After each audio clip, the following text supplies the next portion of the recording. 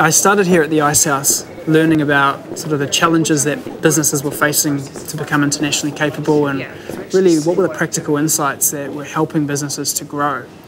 And at that point was kind of interested in not only how were we growing New Zealand businesses, but how could we do that for Māori organisations? How could we take those same principles and those same lessons and make them relevant for Māori organisations which have a social context but run businesses, often primary sector businesses?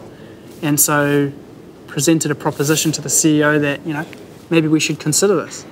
And they backed it. I think entrepreneurship really is about solving problems. And so when you can be really focused around finding problems that people are facing, identifying what problems are people really experiencing that I might be able to help with, and then who's interested in paying to solve that problem, once you've found those two things, that's gold. And that's really all you need as an entrepreneur. You don't even need a solution. You just need to really understand the problem and really understand the customer or the person paying to solve that. And then from that, you can learn from them all the things you need in order to be able to create a solution for that. Adding value actually means creating the product that is of most value to the customer.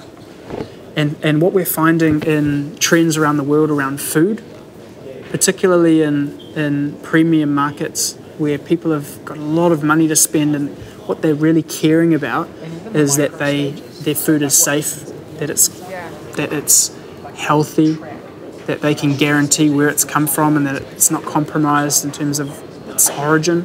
New Zealanders and Māori are really well regarded internationally, and often we're not confident in telling that story. And I think that there's a whole aspirational piece and confidence piece that is really important to unlock amongst our New Zealand community, because it's only when we do that that we're really going to capture the value of what we have as a unique story.